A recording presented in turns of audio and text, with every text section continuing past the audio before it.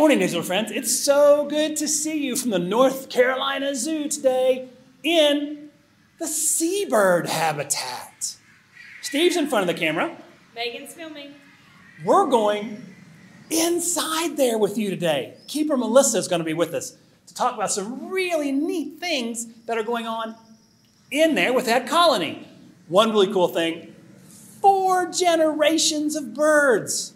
And you have got to stick around to the end. I know you hear that all the time, right? Watch till the end. This time, at the end, Keeper Melissa gives them some enrichment, and the sounds that you hear coming from the birds is incredible. I hope you can stick around for the length of the video. It's about 30 minutes. All right. Megan, are you ready? I'm ready. Let's go see if we can get inside.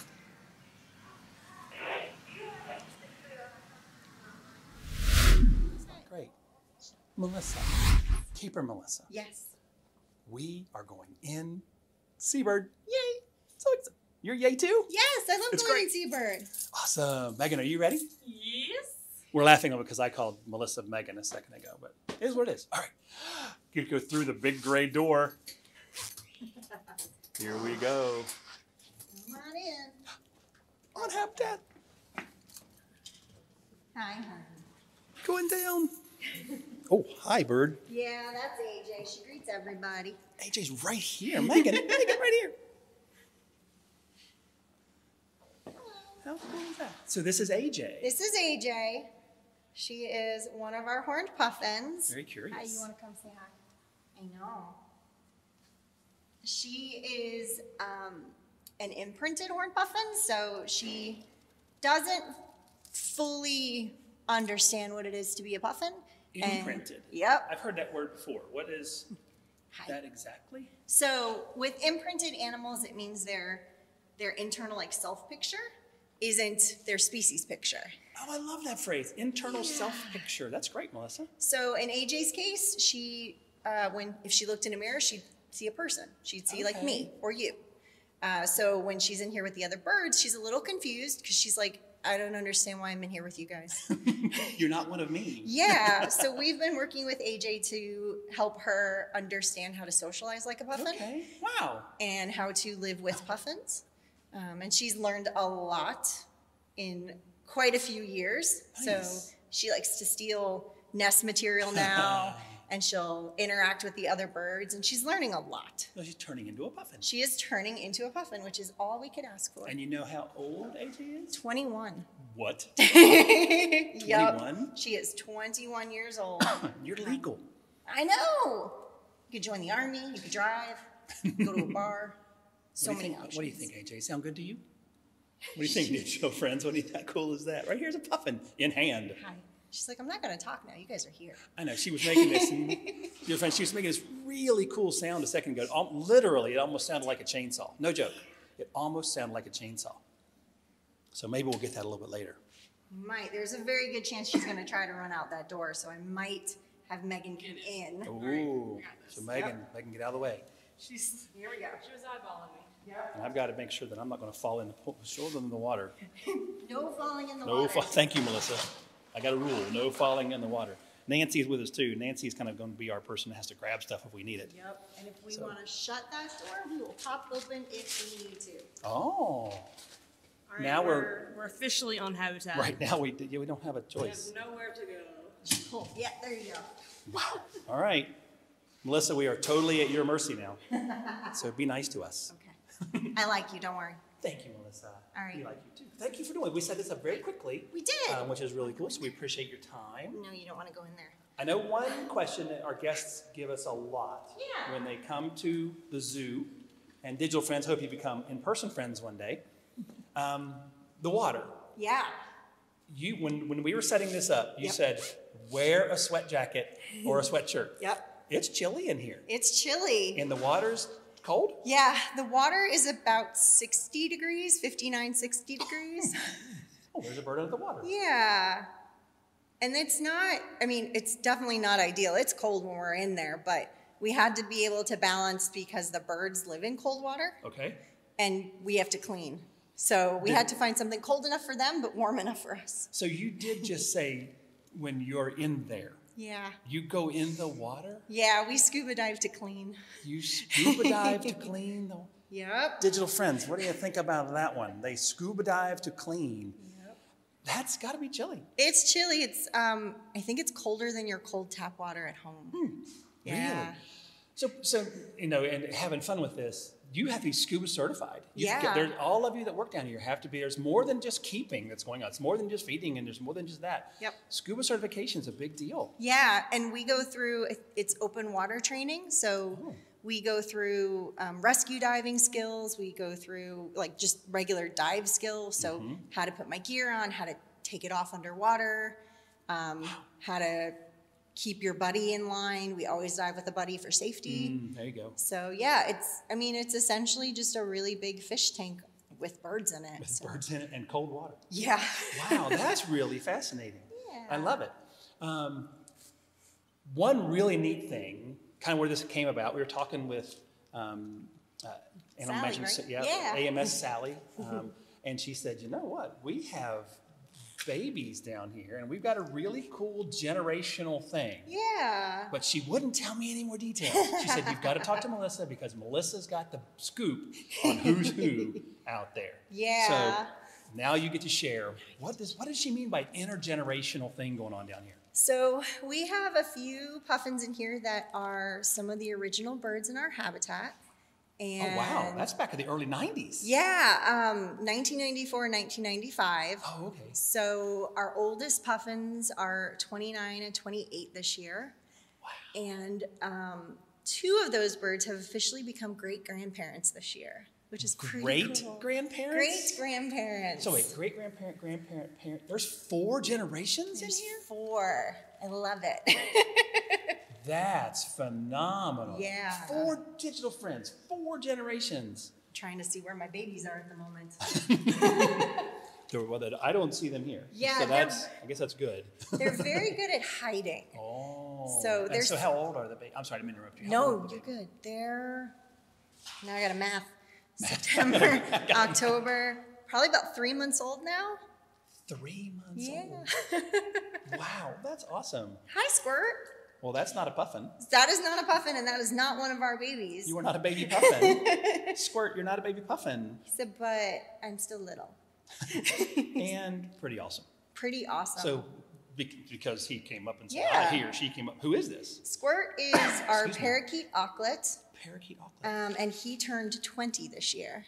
Oh, another older bird. Yeah, so he's little, but that's just how big they get. Okay. And he was actually hatched here in the habitat. Oh, wow. Yeah. So a bird is from here. Yeah. That's kind of fun. Parakeet auklet. From North America? From North America. All the birds in our seabird habitat from North America. Yep. So digital friends, as Megan zooms in right now, because I'm asking Megan to zoom in if she can, on that puffin, not a penguin. Not a penguin. Not a penguin. Something we battle constantly here at North. We don't really battle. It is what it is, right? People understand.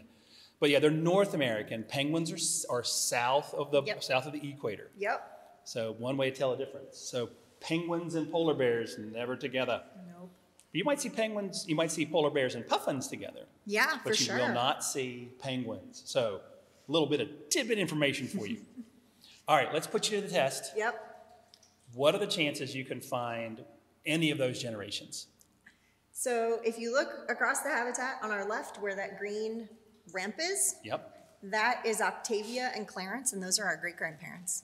Did you say Octavia and Clarence? and Clarence. Wow. We have some fun names. Let's make sure I'm correct here. The 2 that are under the ramp. Yep. Those 2. So Octavia and Yep. Clarence. Clarence was actually named for the guide who went on the trip to Alaska with our team to bring the birds back. That's cool. Yeah. Thank you, Clarence, very much for that. And I'm pretty sure he was the first puffin collected. Wowzers. Yeah. That's really cool. Yeah. So Octavia we like him. So those are the great-grandparents. Those are the great-grandparents. And they're doing what great-grandparents should do. They're just relaxing, looking over everybody, making sure everything is okay, making sure there's a solid... They're very, very good, very chill birds. Clarence is very tractable. He likes coming up for nest material and fish. Ooh. Octavia has slowed down a little bit in recent years. You know. She's 28. It's okay. I've slowed down too. Yep. But she's definitely, she kind of does take that grandma role because the younger birds will, get up in her face and they're like, I'm a big bird. And she's like, no. You're not a big bird. I love that. That's cool. So they have personalities. So they're all unique and one way to tell them apart sometimes. Yep. And it's fun when you look at the family trees to see who takes after who. You can see that. Yeah. So like if I can let me see if I can find Killer. So Killer and Duke are Clarence and Octavia's sons. Those two names are totally different from Octavia and Clarence. Yes. Killer and Duke. Killer has really sharp toenails. Oh. He's a very gentle bird. He just has really sharp toenails. Gotcha. Okay. He's earned it then. And I'm not actually sure how Duke got his name. He's very funny. He's a very funny bird. There you go. That'll work. So Killer is very much like his daddy. He loves collecting things. He'll come up to us. He'll jump in your lap if you let him. Oh, wow. Whereas Duke is like, I'll come over for food, but space, distance. I'm a puffin. Yeah. You're not. Yeah. Okay. And they're all in that corner, man. Yeah, no, this that's is a challenge. She showed the digital as the corner, Megan. No, that's fine. The two is cool. I do, just a second ago, it got a little brighter in here. Yeah. So that's true. I That's didn't make true. that up. Whew. I was like, oh my gosh. It's okay. No one is getting sick. We're all good. All right, good. So so a little bit lighter. Yep. We turn up our light system to reflect the Alaska light schedule. Oh, wow. It's how we keep the birds on track for their yearly calendar of events, is with the lights. For breeding and everything. Yeah. So the day length tells them what to do. So we're pretty serious about making sure we turn up the lights at the right time. And that's something to think about, right? So when we talk about zookeeping as a profession, and it's just an amazing thing, there's so much more you have to do. It's not just feeding. Yeah. It's understanding natural history, understanding biology, understanding the ecosystem where they're coming from, and implementing it as best you can. As the best well said. No, that's very well said. The best you can, because sometimes you can't do it all. We try. What about the rock wall? Is there anything cool with the rock wall? It's painted, I see. It is painted, except for all that white. Mm-hmm. All that white is poop. We didn't paint that. No, we did not. The birds did. Megan, that's poop. That's a lot of paint. Sorry, digital friends. I know it's in the morning, but that's poop. Really, that's poop. It's not. But our graphics team, our exhibit team is so good. Oh, they're great. So like all the nice pretty orange, that's all like mossy, paint job, but all the white, the birds just added their own touch. I'm gonna get your shot for a second. It's up there. Yeah, the wall is 28 feet. 28 feet. And predominantly, that was where our auklets used to go. So the little auklets. Yeah. Little auklets. Yeah, we are the only facility that houses parakeet auklets currently. Oh wow. And Squirt is our only parakeet auklet. Oh. So there's no current plans to bring in more. There's a lot of other alcid species. That's the family of these guys. Oh, nice. So all of our birds are in that group. There's a lot of other auklet species specifically. Okay. So there's more of them in other places. So we're not going to bring any more of Squirt's friends in. Okay. But that's also very responsible, right? Because if there aren't any in other facilities, especially AZA, accredited facilities, that you can't really work with, there's really no sense. You don't want to go out and bring them in from the wild if you can avoid it. Right. That's something we need to share that with you, digital friends. The zoo world, we're not out collecting animals very often at all. Maybe reptiles once in a while, maybe insects once in a while. That might happen. But for most of your species, if they're not... I'm sorry, I've got something to say. Okay. Are you done? It was over there? It was over there. It was over there? Yeah. It wasn't AJ? Okay. No. So we heard a growl. We heard that little sound. So I'm like, hey, who is that? But yeah, come back to that real quick. So it's to be responsible and to be really caring for your species. If other zoos don't have them, there's no sense going out and getting them from the wild. So sometimes a population like the parakeet auklet, in this case, will just stop being shared in those accredited zoos. Now, if one of them comes in from the wild, it's not releasable. Great point. We can certainly offer them homes. Yeah. But yeah, like you said, we're not going to go out and get more. Right. No, that makes perfect sense. If we have a home for them and they come in, they can't go back, that's a very good point. Thank you, Melissa. Yeah, it's a great thing to say out loud.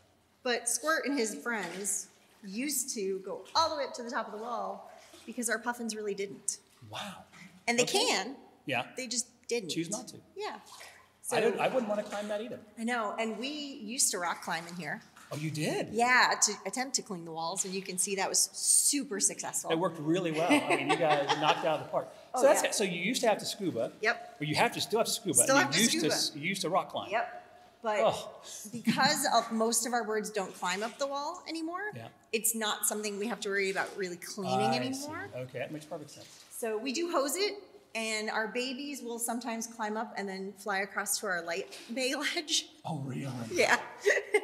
Just kind of hang out up there. Yep. And again, because the adults really don't do it, it's a safe space for them. Oh, wow. Okay. Oh, so it's kind of they're getting in their own room. Yep. Yeah, I'm going to do my room for a little bit. Yep. And something else I'd like to share real quick. Can you show them the nest boxes? Can you find the nest boxes? Digital friends, can you find the nest boxes? Give you a second as Megan's showing you the back wall. Can you find the nest boxes? And we made it difficult for you guys because they're closed right now. They are closed right now. Yeah.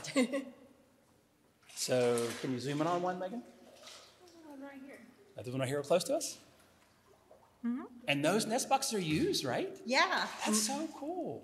Pretty much all of our tunnels, our puffin-sized tunnels, Puffin size. are claimed right now. We do have a couple pairs, including Mr. Clarence, who have 2 tunnels. Oh, what of course. Yep, he has a nice beachfront property right at that ramp, and then he has a little mountain cabin I just love up that. the way. That is so much fun. That's cool. A mountain cabin, beachfront property. Yep. But they are closed right now. Why would you close them? Why don't you just leave them open all the time? So how we choose to manage our birds is we give them access to the tunnels for the breeding season. Perfect. And then once it's past breeding season, we close them. In the wild, they're going to go out to sea in the off so they season. wouldn't be there. Yeah, they wouldn't even be on land. Neat. So that's our way of sort of encouraging the birds to switch up their patterns. Okay. I like it. That's Yeah. kind of fun. We left them open pretty long this year, and they did actually start to shift. So we're like, Oh, on their own. yeah, we're going to go ahead. We'll clean them. It's a perfect time. Killer. Which one? So the only lone puffin out in the pool right there. So the one kind of by himself in the middle. That's Yep. Killer. That is Killer. That's Clarence's son. Hi, Killer. So is Killer one of the grandparents? Yep. No Killer is a kidding. grandparent. So we've met Octavius and Clarence a moment ago. They were the great-grandparents. We're on Killer right now, which is a grandparent. Yep. If you guys look behind our mirrors, Okay. that's kind of difficult. So the mirrors look more like penguins. So Yeah. Megan, if you're showing them that, so right behind them is what we're looking now. You're going to see a puffin with a very thin, dark bill, Okay. and that is our baby, one of our babies. Any chance you can get that, Megan? Not quite. Ooh, want to trade places Right. with me? Yeah, hold on. Camera watchers, be alert. So we're I'm just gonna try walking not to for a fall. second, and Megan's trying not to fall. So is Steve. Whoops. So right behind the mirror, on the left side I there, think I see. yep, that is one of our babies. Check the camera, make sure I'm right. Yep, you're right. You got it. Wow. And our babies definitely take after their parents. So let me see if I can do the explanation without going crazy. One of our older chick, she acts just like her daddy. She's very calm, very chill. She comes up to us and will hand feed already at 3 months old. Wow. Which is nuts. Her sisters act just like their mama, and they're very feisty and very loud personalities, in your face, very determined girls, and we love that. Yeah. We love independent women here. Well, yes. Strong ladies. And then Killer's granddaughter acts just like her mama Okay. because she's just a little nervous about new things Oh, well, all right. and a little uncomfortable about it. She's getting brave. She's trying. But she loves to snuggle into corners and kind of hide from us. Oh, And that's okay. very much like her mama. And then our other girl, we're still waiting to figure her out. She's just a little mystery at this point. Maybe too much of a mix of everybody. Yeah, it'll be interesting to see because her parents have very unique personalities, so we're hoping she becomes a strong, independent lady, but she might end up more like her daddy, and that's okay. Gotcha. That's so much fun. Yeah. Good stuff.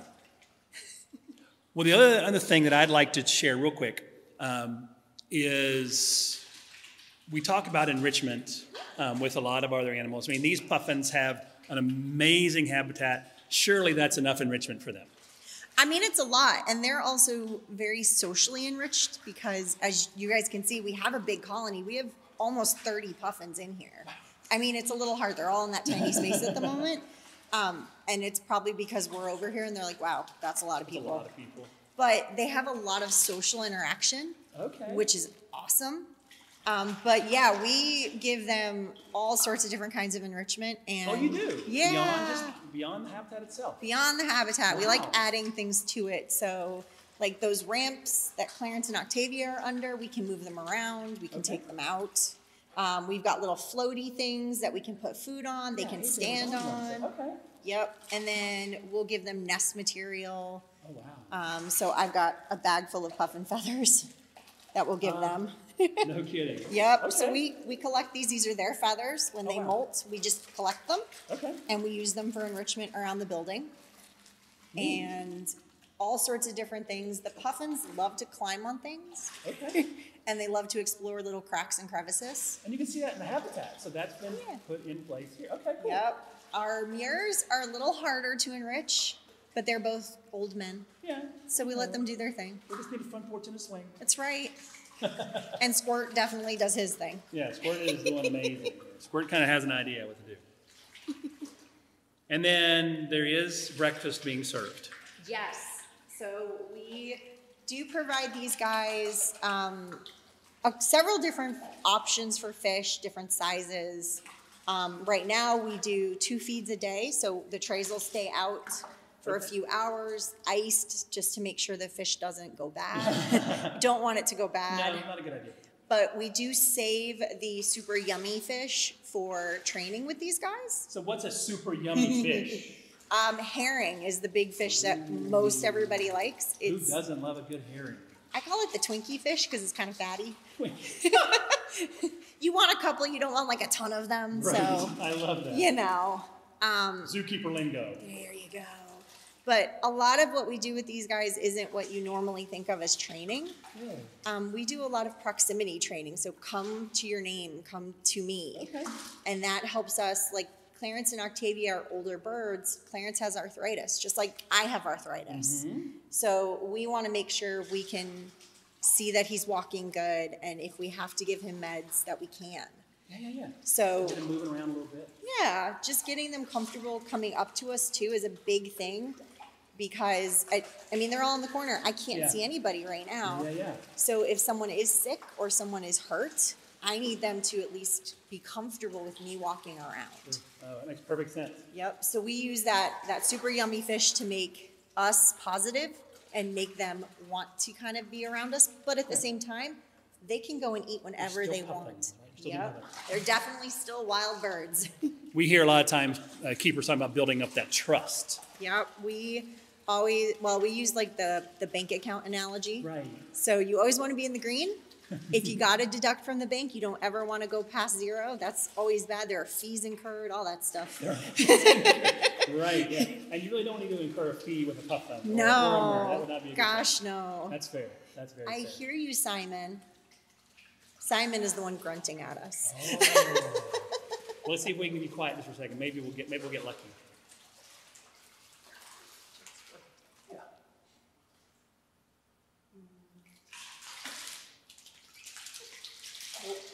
Of course not. Of course not. Don't ever work with children or animals.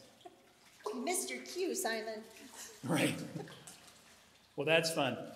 Melissa, thanks. Anything else you want to share real quick, or you think we're good to go? That's some pretty. And we really want to talk about the intergenerationality. That's so cool. We've got great grandparents, parents, and this year's. What's the name of a baby puffin? Her name is Nessie. Nessie. Love it. Yep. As well as should be. Nice. It works well. She likes to hide, so she's named after an animal that hides. Right. Perfect. Good deal. Yeah. We'll let you do your thing. Were you going to put the feathers out, or you just want to head back? Up to you. Let's toss some, we'll give Clarence some moss. Because he Ooh. really likes moss. All right. So we'll let Melissa do her thing, we'll let Clarence do his thing, and I'm going to step back behind Megan for a second. We'll see what he wants to do. Hi, do you want something, Jen? You can have some too. You want to?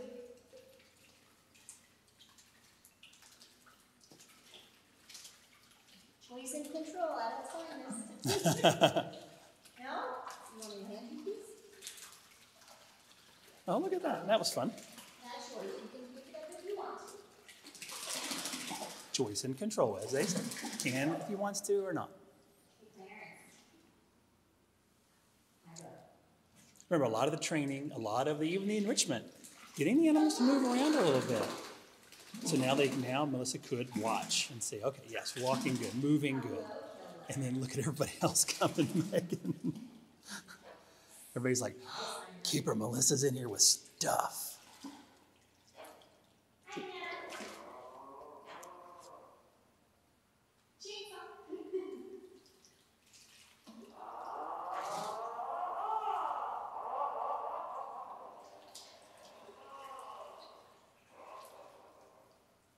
I really hope you can hear that.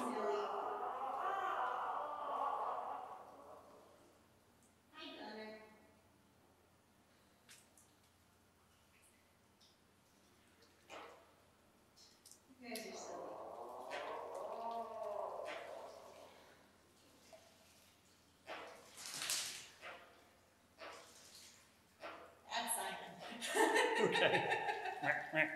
Yep.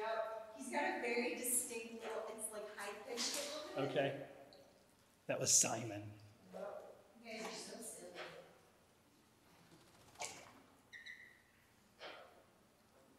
So this is just kind of like a gathering, just kind of like, hey, what's there something new out here? Let's check, see what Keeper Melissa has. Yep, they definitely get very interested. Hi, Duke.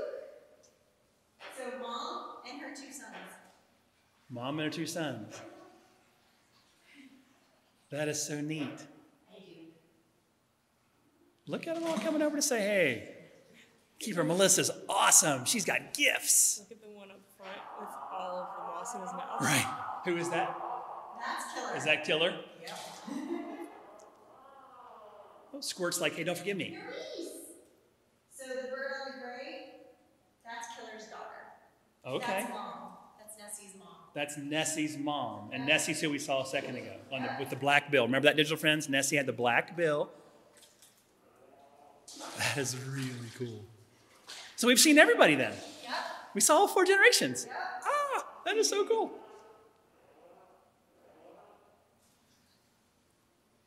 It doesn't get old, does it?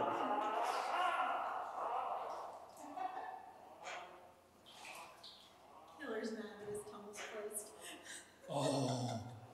If you didn't hear, Melissa said, Killer's mad because the tunnel is closed. It's like, yeah, well, you know, hey, what?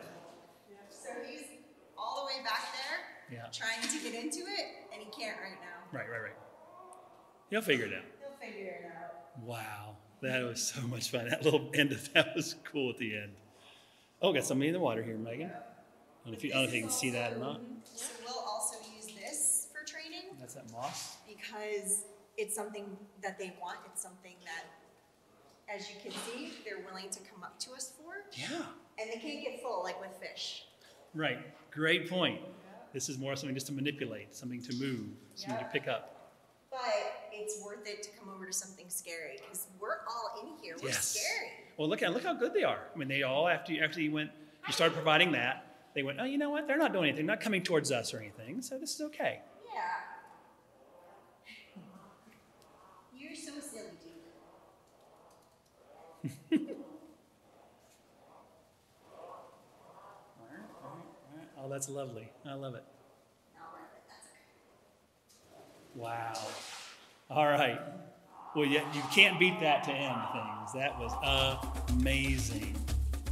How much fun was that? Dear friends, hope you enjoyed seeing these amazing birds today.